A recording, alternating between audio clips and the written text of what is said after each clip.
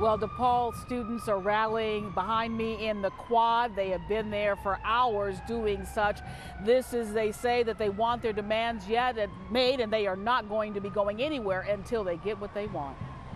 This morning, DePaul University students launched their own encampment in the quad of the school's Lincoln Park campus, joining other campuses across the country protesting the Israel-Hamas war in Gaza. This is actually a testament to the power of the people and actually the number of people that are in support of Palestine and want to show up and support actions like these.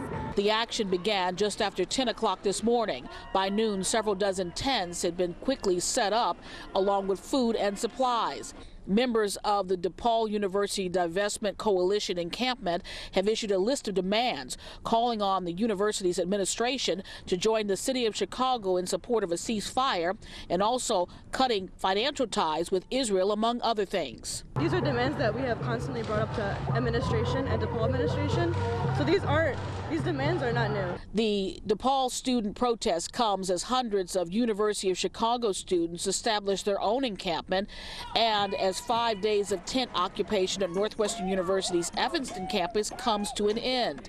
Protests there will continue. And you can't fight fire with fire. I mean, it's got to stop. It's just hurting the kids. It's just hurting the learning. DePaul's Office of the President emailed students and issued a statement that reads in part, while tents and unpermitted structures on DePaul's property violate a variety of university policies, we invite the members of our university community who are protesting to discuss with us how to peacefully express themselves. We hope to establish a dialogue with the DePaul community members who are leading the protest. And while the path forward is being sought, some students hope the protests remain peaceful. I guess I'm just a little afraid that it might get out of hand, and not because of these students per se, but because of the community or the police or the school.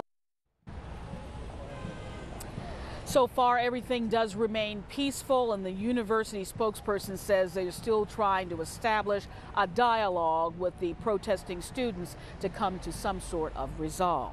Watch breaking news on YouTube. Subscribe to ABC7 Chicago Eyewitness News.